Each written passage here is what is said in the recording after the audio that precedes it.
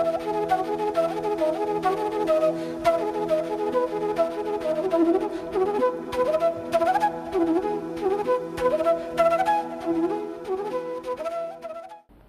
afternoon. Welcome to EduSat Network.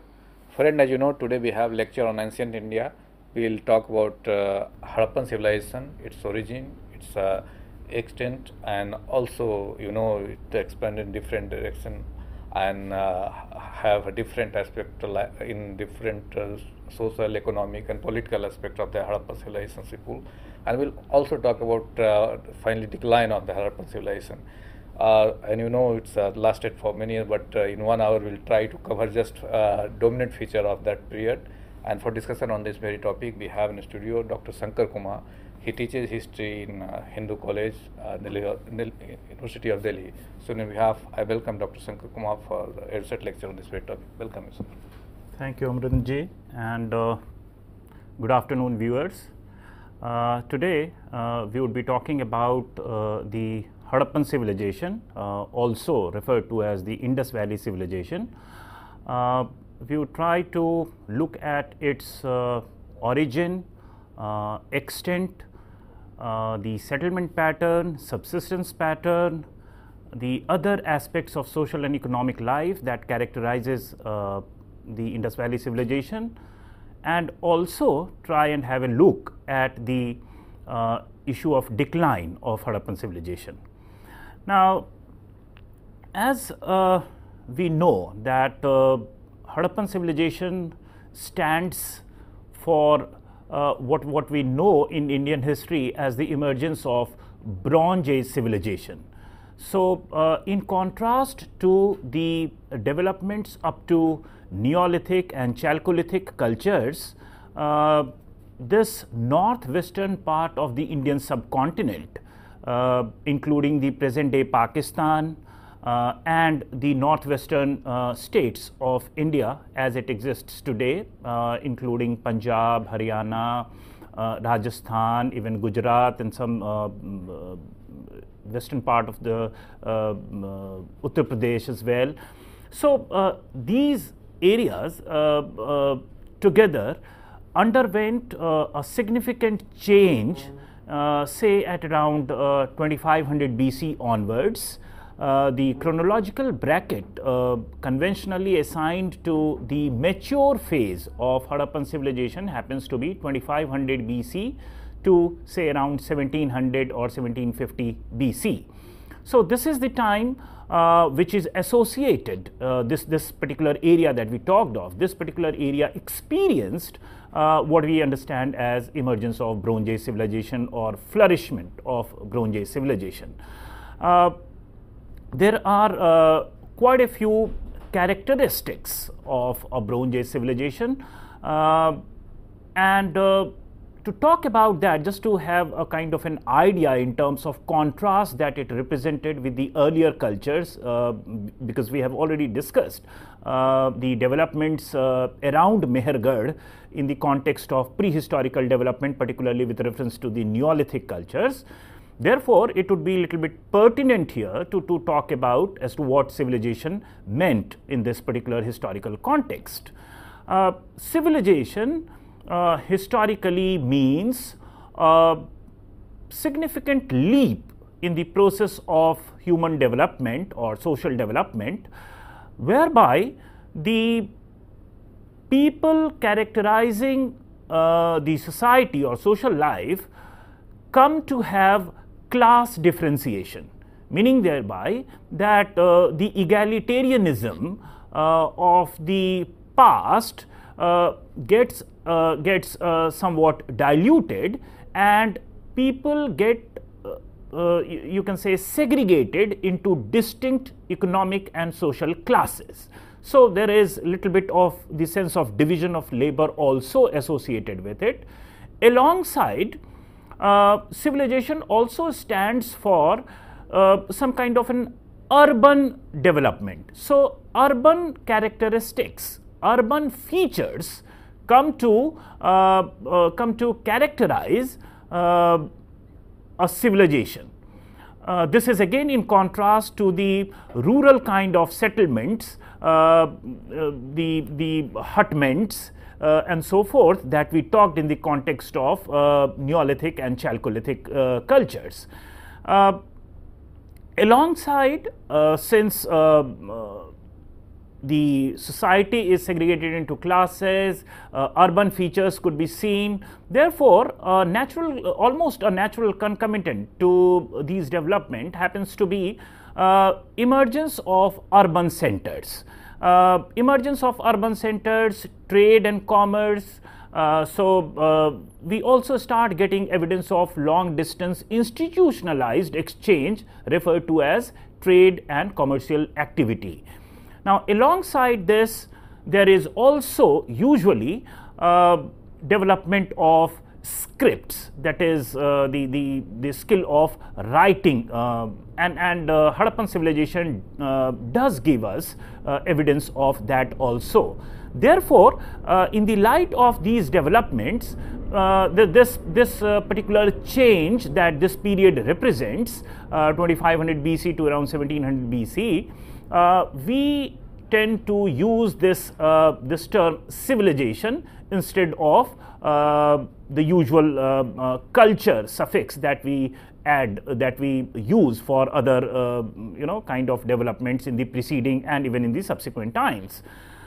Now, talking about the origin of the Harappan civilization, what we should keep in mind is that there is no unanimity amongst the historians, but broadly there are two propositions with respect to the origin of this civilization. One is that this civilization probably flourished as a result of some kind of contact with the pre-existing Bronze Age civilizations in the vicinity. One can think of the Egyptian civilization, Bronze Age civilization. One can also think of the Iranian, not Iranian, but the Iraq area.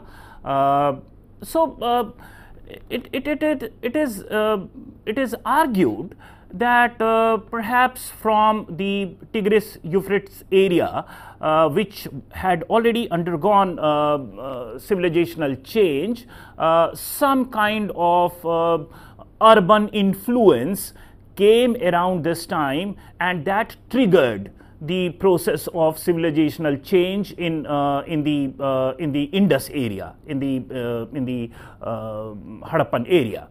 So this is one proposition. Of course, we have quite a few evidence of exchange, material exchange between these two Bronze Age civilizational areas.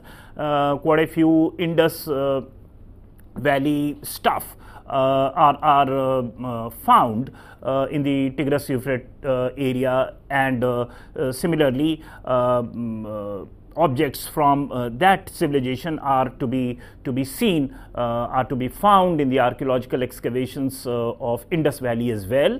So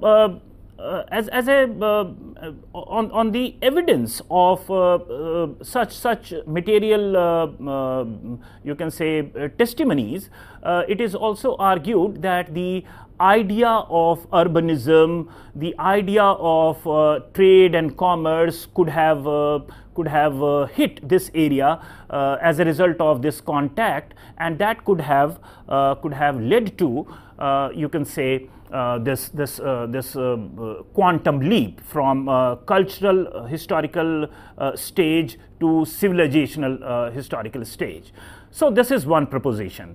The other proposition, which happens to be more credible because it is supported by more evidences, and it seems to be more convincing also, and that is that one should look at the sequence of preceding material developments in this particular area itself, that is Indus area itself, and then try to work out that whether the material substratum required, that critical material substratum which is required for the flourishment of an Bronze Age civilization,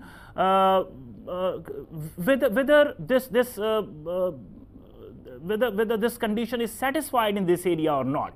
And if we examine this particular issue, then we find that particularly the site of Mehergarh, which is a Neolithic site and was under settlement right from the 7th to 6th millennium BC itself. So much before the settlement that we get to see in the form of Harappan civilization, people had started inhabiting this area 3,000, 4,000 years before. So and as a result of incremental developments, archaeologists have been able to identify distinct cultural phases in terms of archaeological artifacts, so much so that say period say up to say 3200 BC to 2600 BC, there are quite a few number of settlements which are together referred to as the early Harappan settlements. Early Harappan settlements, meaning thereby that these cultures in this particular area had come to anticipate quite a few material as well as social and cultural attributes which we get to see as a kind of characterizing elements of Harappan civilization, that is mature Harappan civilization. For instance,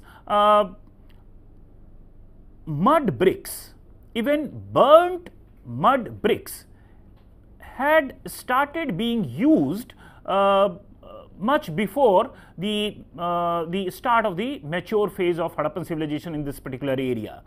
Similarly, the motifs, you can say religious or cultural motifs that we get to see imprinted on several Harappan seals as well as potteries in the mature phase had been in use from periods which is before the start of the mature Harappan phase. So even in the early Harappan cultural stratum, we do find such motifs like horned deity, or you can say the cobra snake being represented, similarly the people motif, and so forth. So some kind of cultural, you can say, uniformity had already been achieved much before the start of the mature phase in this particular area, and it was not limited to one particular site,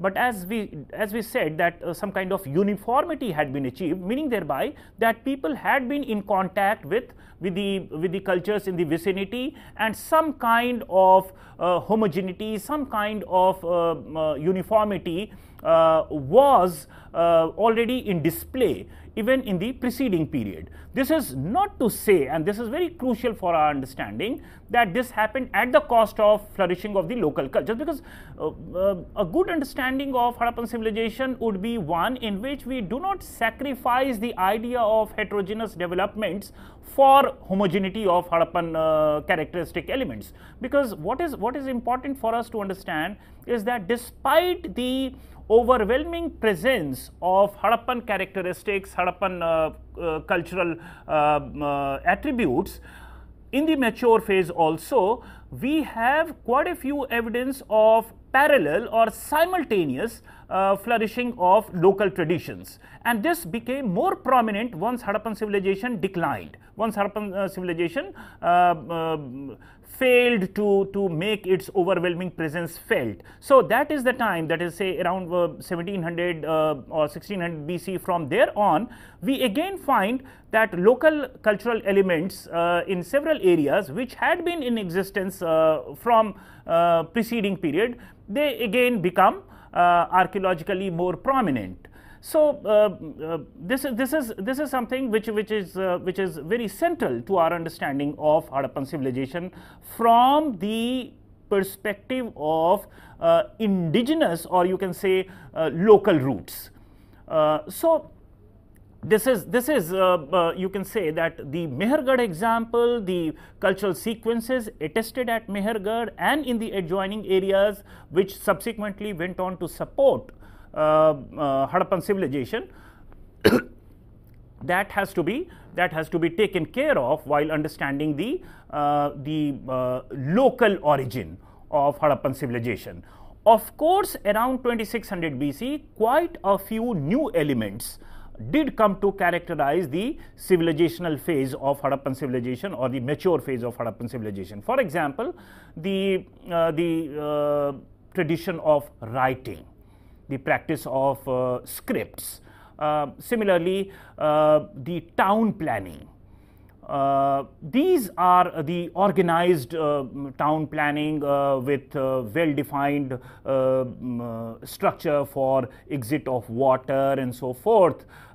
So these elements were new, and one can understand that these elements could have come to characterize Harappan life only around this time. So one doesn't know how to account for such elements, but in history things happen not in isolation, and we should not be only segregating the causes of the origin of Harappan civilization merely into outside causes or extraneous causes and local causes, because things happen simultaneously, and it's quite possible that quite a few elements had been taken from outside as well. Quite a few practice. For example, the fully laid bodies as part of burial practice was not to be seen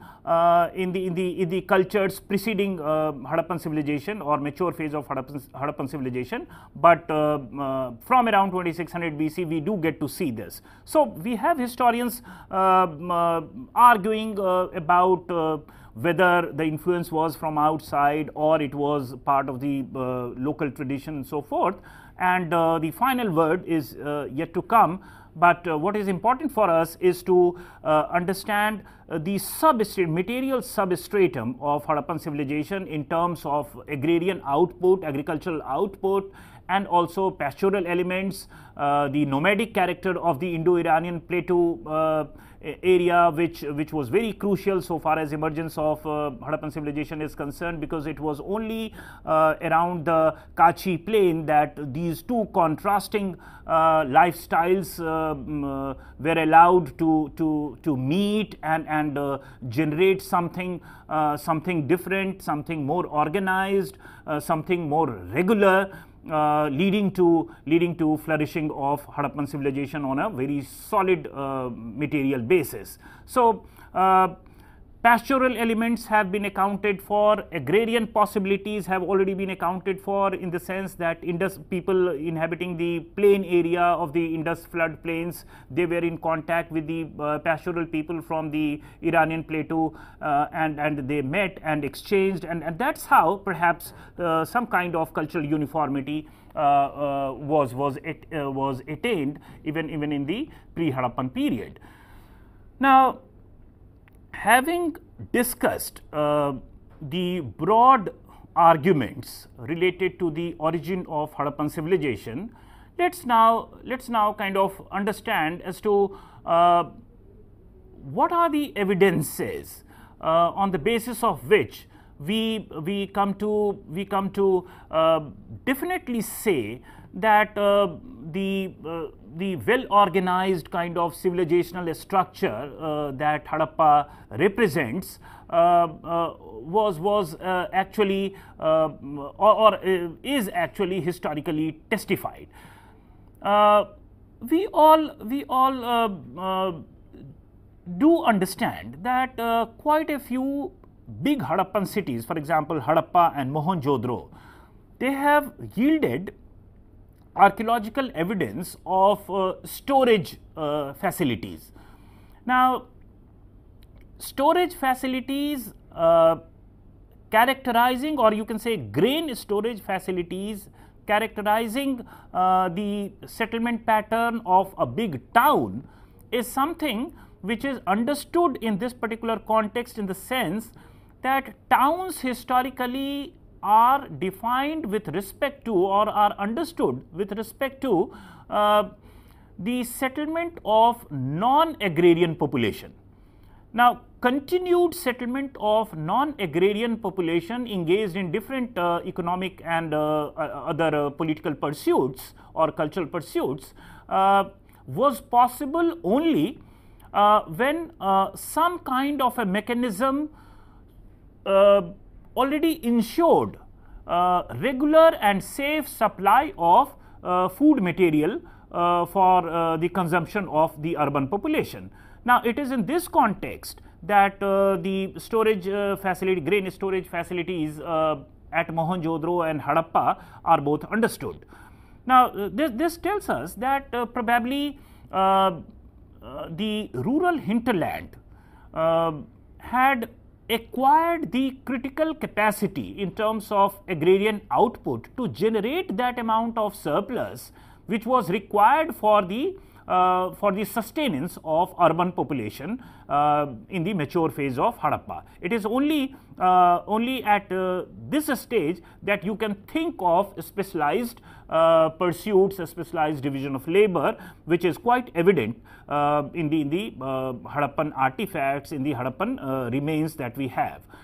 For example, we have settlements which appear to be exclusively industrial settlement. Industrial settlement here would mean not the present mass production kind of industrial imagery, but say production of tools or production of say ornaments, bangles, some kind of ornaments made out of seashells, conch, and several other say beads, bead making industry, or some other equipments also made of stones and other kinds of semi-precious metals also, semi-precious stones also. So, for example, Sukur is one example of one such industrial site. Now, what Balakot area on the Arabian coast also stands out as another industrial site. Now, what it means is that people specializing in making these tools continuously inhabited these sites, and they could survive generations together only because the structure of ensuring food supplies and the structure of the market, ensuring some kind of income from their pursuits and so forth, they were all in place. It is only in this context that such kinds of structures can be justified in the Harappan times.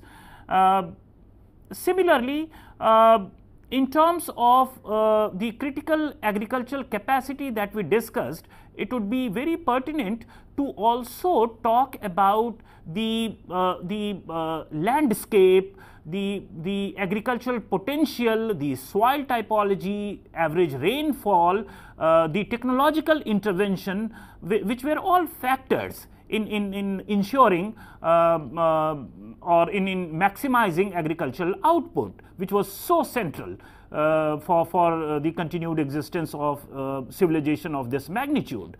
Now, of course, when we are talking of Harappa, we should be mindful of the fact that we are talking of a pre-iron age. In terms of metals which could be used in agricultural operations, it was only copper and bronze and not iron. Iron, when mixed with carbon or in the steel form, becomes very hard and can dig deep into the surface, thereby utilizing the subsoil moisture also. But that was not a possibility in Harappan times because of the absence of iron technology. So, what we can think of is pre-iron technological operations characterizing Harappan agriculture, and even archaeologically this is what we get so far as Harappan context is concerned. So we have furrowed marks of plowed field from Kalibangan. Some of these evidences even come from pre-Harappan times, meaning thereby that people had started plough agriculture. They could be using wooden plough, or maybe little bit of copper could have been used in that as well, but certainly not iron. Now, what it tells us is that people are aware of ploughing, and perhaps these ploughs were driven by oxen, and using the traction power of oxen is already testified in the Harappan period in the context of agriculture, because we have quite a few terracotta figurines or quite a few paintings depicting this particular scene. And even material artifacts have been found to be testifying this. So agriculture was done, but what was the output? What was the efficiency of this agriculture depended on several other factors. We have already discussed the limitation in terms of the absence of iron. Similarly, yet another limitation was in terms of the climatic conditions, because overall this Harappan area happens to fall in what we can say as semi-arid zone. The average rainfall moves from 20 centimeter to 40 centimeters per annum. So in this particular you can say context of rainfall, it's not very much suitable for intensive agriculture. Now, despite that, civilization flourished in this area, and people continued to live in the mature phase for, say, around 500 or 600 years, or even more than that. Now, this also highlights another limitation of Harappan economy or Harappan agriculture, that it had all to operate within these climatic limitations. Technological interventions, you can say artificial irrigation, so forth. Recently, very interesting data have come from sites like Dholavira, which does tell us that water management system was significantly advanced, and it could be the case that they had started using artificial irrigational techniques also in order to maximize the output, and which is quite understandable from the point of view of the fact that it all lay in an overall semi-arid conditions. So in the absence of utilization of, say, underground water and so forth, it would not have been possible to sustain this number of population for this duration of time.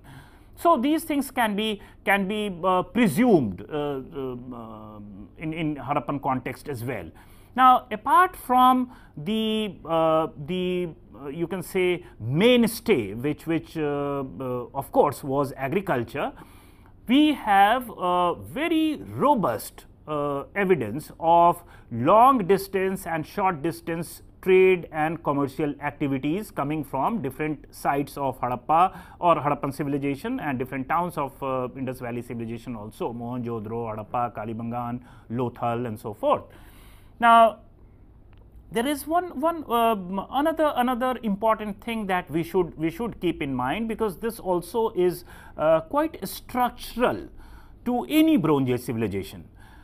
Bronze, or you can say copper, because bronze is an alloy, it does not occur in natural state as bronze, but copper is relatively a scarce metal. It's not ubiquitous as iron. Now, as a result of this, it's not possible to find copper any and everywhere the way iron happens, because the possibility of finding iron or sources of iron are of course more as compared to copper. Now, given the natural distribution of sources of copper, it is said that the Bronze Age civilizations are structurally dependent on long distance contacts, or you can say trade and commercial activity. In the absence of this, it's not possible to link various areas, because if copper has to be used by one particular settlement or one particular site, then it has to be procured from long distance. So, unless you have a very developed system of trade and commercial contact in the context of Bronze Age civilization, it would not be possible to sustain such significant population for this significant period of time. So, the existence of trade and commercial activities has to be understood in the overall context of Bronze Age culture or Bronze Age civilization as well. Apart from this, there are very direct evidences of long distance exchange and also the institutional factors which facilitated that, and that is what commerce is. So, for example, quite a few sites in the mainland of Harappa used lapis lazuli. Lapis lazuli happens to be a semi-precious stone which is not locally available. It is the nearest source of lapis lazuli from Harappa happens to be say Badakhshan area in the Oxus river zone. So, Harappans had some kind of a trading outpost there, and from there they used to procure this particular semi-precious stone, work over it at the local industrial sites, and perhaps it was made for elitist kind of consumption. And this can be understood in the context of what we have already discussed, that Harappan society was a stratified society, it was a class divided society, meaning thereby that some sections of the people were rich enough, wealthy enough, had enough resources to engage or to you can say to get into these kinds of conspicuous consumptions, luxury consumptions as well. So, as a result of this, these trade networks could have begun, and over a period of time it got institutionalized to the extent that even materials of mass consumption could have been transacted over significant distances. We have evidence of overseas contacts also with the Iraq area, with the Egypt area, that is contemporary Bronze Age civilization that we have already discussed. So, from the wood resource, the timber resource could be procured from Kashmir area down the flow of the rivers to say the middle areas of Harappan civilization. So, they were using these routes, not only the mainland route, but also waterways or riverways to facilitate their trade and commercial activities. Now, yet another component of trade and commerce happens to be weights and measures, which are very systematically present in Harappan times. Similarly, there are quite a few seals and sealings which have been discovered from Indus Valley area. Now, these seals and sealings contain or exhibit ownership marks. Now, these ownership marks stands for some kind of merchandise. You can say some stuff were supposed to be sent to some other area, and that's where seals were put on those merchandise. Lothal is one such site where several seals strewn with bags or you can say some threads of bags in which perhaps the merchandise was put. So that also explains the context in which these seals should be understood by us, and of course it could suffice as some kind of you can say monetizing agency, or you can say currency, or else even some kind of stamp of authority, but definitely it has to be understood in the context of trade and commercial activity. This is about yet another important economic pursuit apart from agriculture that Hadappans engaged in.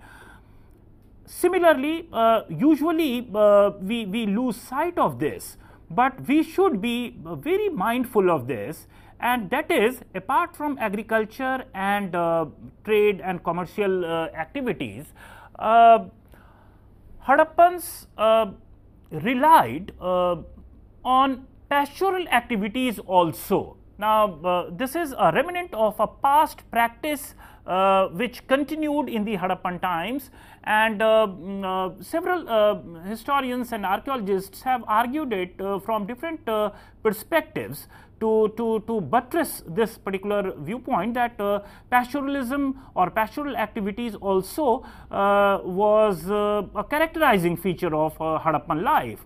Now, for instance, Shireen Ratnagar talks of the urban fraction. What she does is to work out the location of different sites in Harappa area. Similarly, she looks at the Tigris-Euphrates area, which is yet another contemporary Bronze Age civilization, Nile area, and then she says that the urban fraction in Indus Valley is quite low, meaning thereby that two urban centers are separated by huge mass of uninhabited land, and yet they show cultural similarity or economic similarity, economic uniformity. Now, how could that have been attained? Of course, and then she argues that it is probably through the agency of the pastoral people who are crisscrossing these areas as part of their seasonal migration, seasonal movement, and hence you can say that they become the vehicles or carriers of cultural elements from one area and transmit it to other areas, and that's how this kind of uniformity could have been achieved. And of course, the artistic references, the artistic you can say remnants of Harappan civilization also testify to the overbearing presence of pastoral way of life in Harappan life. So this is about different, you can say this is about the spectrum of economic activities characterizing Harappan life: agriculture, trade and commerce, little bit of tool making and other kinds of industrious jobs, and also pastoralism. Now, having discussed this, the stratification issue in terms of social segregation is also argued from the point of view of the grave goods which have been discovered. So there is great element of, you can say, heterogeneity. So some graves appear to be rich graves, because the goods which were supposedly kept to ensure comfortable life, you can say post death, contained semi-precious stones or gold or other ornaments, and some graves contained relatively poor material, you can say artifacts, and that testifies to the fact that this kind of social segregation was very much at place. Similarly, even the architecture of the household or different categories of houses also do tell us that some houses were big, imperial, while some other houses were very small, and one can safely presume that it was on economic considerations or social considerations, and that stands for this economic and social stratification. Now, having talked about these, we should also think of the other aspects of Harappan life in terms of some of the practices which even continued thereafter. That would be more pertinent with reference to the decline of Harappan civilization. So we would be talking about that when we come to the issue of decline.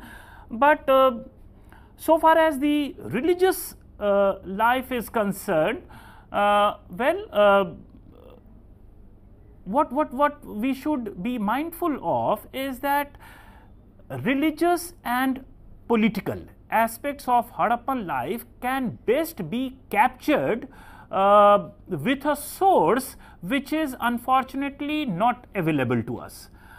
Meaning thereby that one can reconstruct the economic life, or one can reconstruct the subsistence pattern with reference to the material evidence which we have in plenty for Harappan civilization. But to reconstruct political life, or you can say religious life, with reference to material evidence is a difficult proposition. What I am hinting is that Harappan scripts have not been deciphered. And apart from our inability to decipher it, even otherwise, the sheer quantity of Harappan scripts that we have at our disposal is so less that even if it is deciphered, there is very little which can be which it can illuminate in terms of our information about Harappan life. Because we don't have lengthy inscriptions, we don't have very voluminous instance of Harappan scripts and so forth. So only 1 or 2 lines at the most, that is what we have as part of Harappan specimen of a script. So so far as the religious and political structure is concerned, with reference to political structure, let me highlight this, that the sheer uniformity that we get to see characterizing different aspects of Harappan life, for example, the brick size, the dimension of the brick conforms to one particular norm all across Harappan civilization. Different settlements, different cities and so forth betray the same dimension of bricks. Similarly, Harappan distinct pottery tradition, the mature Harappan pottery tradition, that is also widely distributed, meaning thereby that a good area, good space displays the similar kind of artifactual remains in the form of Harappan pottery, and which is distinct to its mature phase. Similarly, the town planning, of course there are some you can say exceptions, but overall the planning, the urban planning does follow similar norm. Now all these things, and in addition to that the uniformity of weights and measures.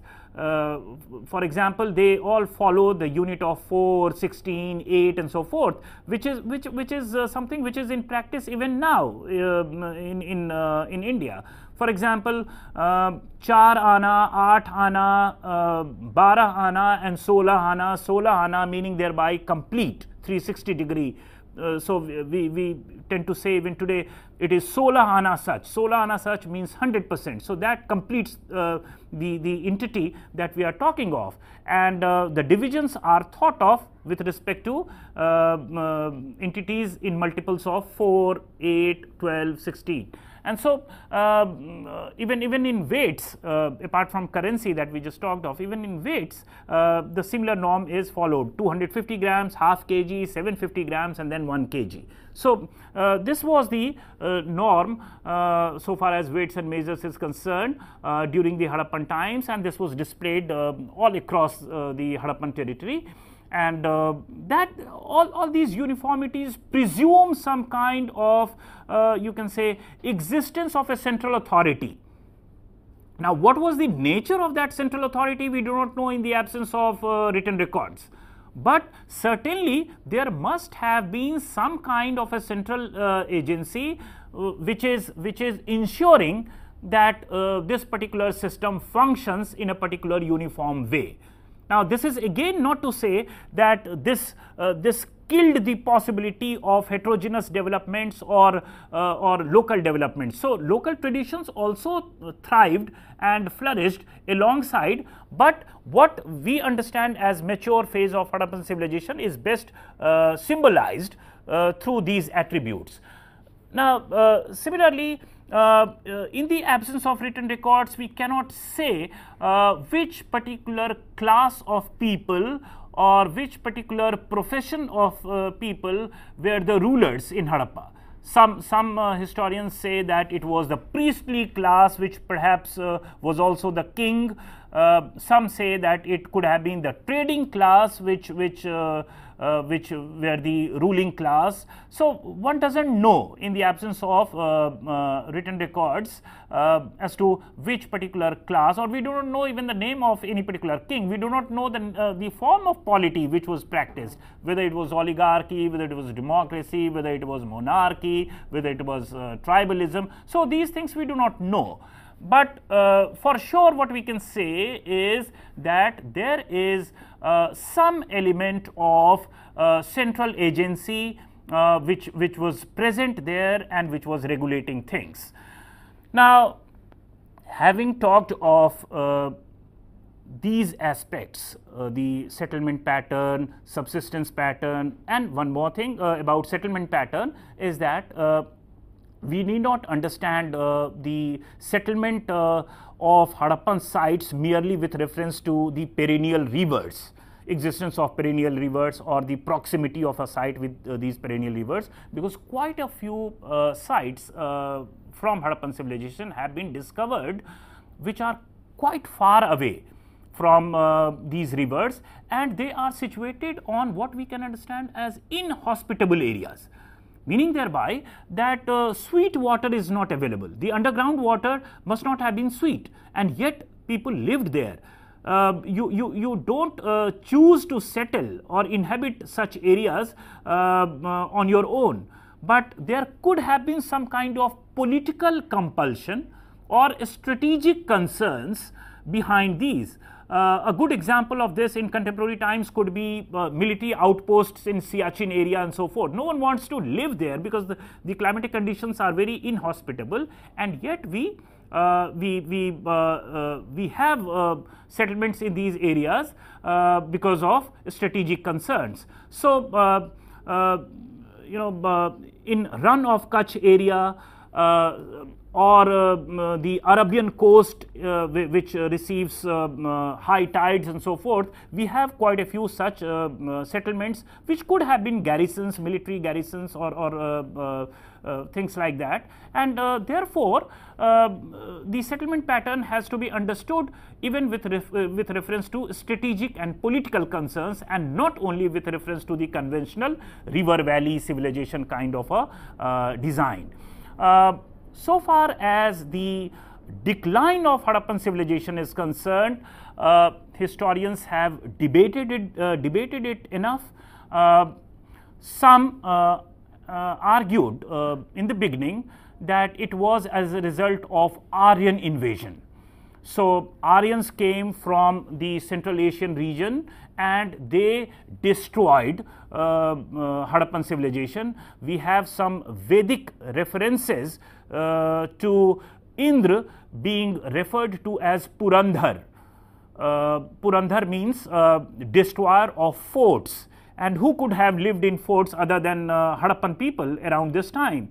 So if we assign say dates around 1500 or 1700 BC to the incoming of the Aryans, then this proposition holds true that well, there could have been some kind of a conflict situation between the Aryans and the Harappan settlers, and as a result of these skirmishes, for which some historians even argue that the strewn skeletal remains at Mohenjo-daro, which are found all over. There are around 26 skeletons which have been found all strewn on the roads of Mohenjo-daro, could have been the result of this kind of a skirmish, but that is a kind of labored attempt to link up things in order to justify this particular proposition that it was as a result of Aryan invasion that Harappans or Harappan civilization declined,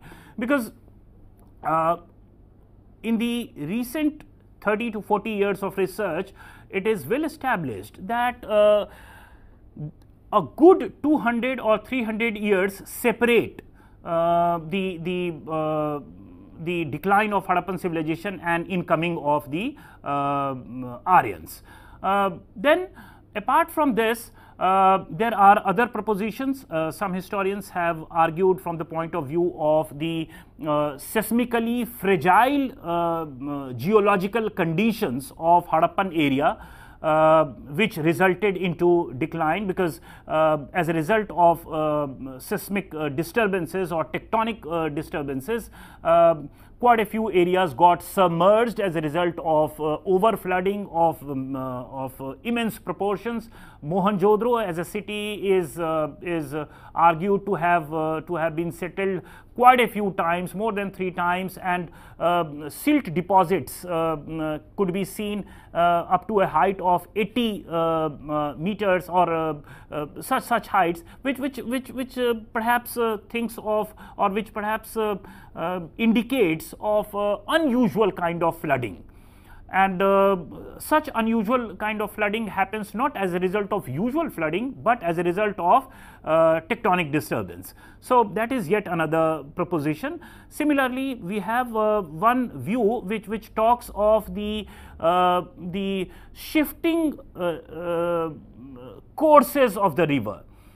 Indus itself is regarded as a very unstable river from the point of view of shifting its usual course, and it is said that as a result of shifting away of the river course, quite a few settlements could have been deprived of regular supplies of water and so forth, and as a result of it, people left or deserted that area, that settlement, and preferred to settle elsewhere, and that's how perhaps explains the decline of Harappan civilization. But again, there are limitations to these propositions, because even if we regard these things as true, it can explain for the decline of only these sites which are located on the river banks. It cannot explain for the decline of sites which are located far away from river valleys. But even such sites underwent the process of decline. So what accounts for that? So apart from these propositions, there is another rather credible proposition, and that is the proposition of ecological imbalance. Fairservice worked this out with reference to Mohenjo-daro. He worked out he estimated the population of Harappa and also the cattle that people of Mohenjo-daro were perhaps using, and then worked out the required, you can say, vegetational need for this number of population. For example, he talked of, he worked out the Mohenjo-daro's population to say 350,000 or something. sorry, 35,000, and accordingly he worked out the number of cattle, and then he said that in the adjoining hinterland, in the absence of suitable climatic conditions, in the absence of enough or adequate rainfall, in the absence of intensive agriculture as a result of technological innovation or so, these hinterland were overexploited. There was overgrazing, and as a result of this denudation process, the critical ecological balance which had been sustaining populations of this magnitude got broken. And as a result of this ecological imbalance, and this is by and large true for almost the entire zone of Harappan civilization, and as a result of breaking down of this critical balance between the consumption and production, this process of decline was triggered. So, these are the existing propositions so far as decline of Harappan civilization is concerned. What is important for us is to understand that all parts of Harappan civilization did not undergo decline at the same point of time. So, there is enough space to accommodate multiplicity of causes. So, we should not be thinking of just one particular cause leading to the decline of this bigger civilization. So, there could be a number of causes leading to decline of one particular area. For example, Mohenjo-daro area declined at one phase, other Punjab area or Baluchistan area declined at another chronological bracket, and so there is some kind of a chronological variance even in the process of decline or the sequence of decline. Similarly, the extent of decline is also not uniform. In fact, what actually declined in Harappa is only the urban aspects of life. For example, the post-Harappan settlements do not give us the evidence of say written scripts. They do not give us the evidence of typical Harappan bricks or town planning and so forth, but you can say Harappan potteries, typical Harappan potteries, and some of the motifs and some of the practices did continue even in the post-Harappan phase, and resultantly our understanding should be that different regions of Harappa underwent decline at different points of time. There could be local as well as some possibility of general reasons for these declines, and we should not be thinking only of one singular cause of decline of Harappan civilization. Okay. So, well friends, Dr. Kumar has briefly talked about the different aspect of Harappan civilization, or we say Indus Valley civilization, and it touched all important point, and also there are different debates, so that will continue, and in coming years the historians will find out the certain regions. So I hope this lecture have given you a kind of insight and a kind of information which you need to understand in a holistic manner the Indus Valley civilization. So with this hope we conclude the lecture, and I thank all of you for watching the lecture. On your behalf I thank Dr. Shankar Kumar also for giving such an insightful lecture. Thank you very much.